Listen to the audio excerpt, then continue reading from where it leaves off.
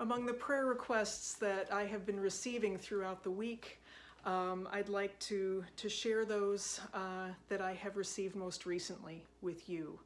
And when I say, let us pray to the Lord, please respond, Lord, hear our prayers.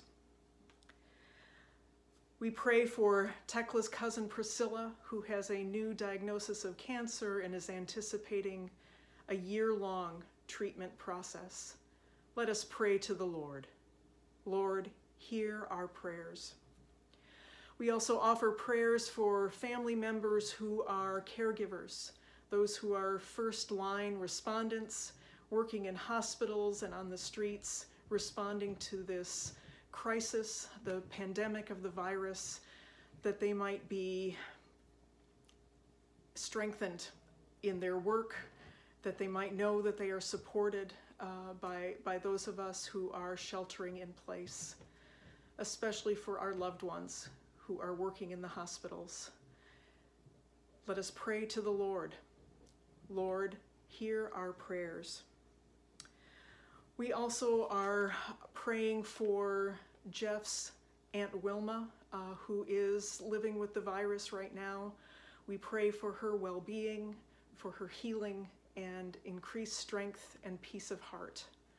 Let us pray to the Lord. Lord, hear our prayers. And now let us join our hearts and minds together in prayer. God, in this time of being scattered and gathered, we pray your holy presence to bind us together.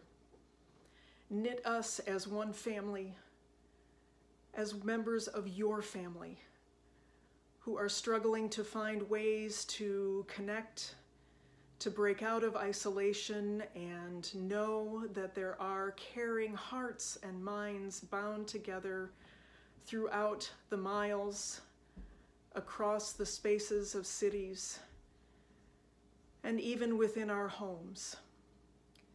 We ask that as we are so very aware of distance and measurements, of numbers and fatalities, that you might be a presence of calm in our lives, that it is through your Spirit that we receive a peace that is beyond our understanding.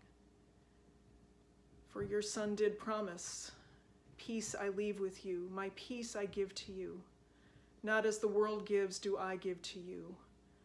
Let not your hearts be troubled, and neither let them be afraid.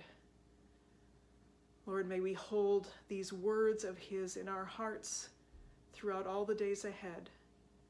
For we pray as he taught us to pray by saying, Our Mother, Father, who art in heaven, hallowed be thy name.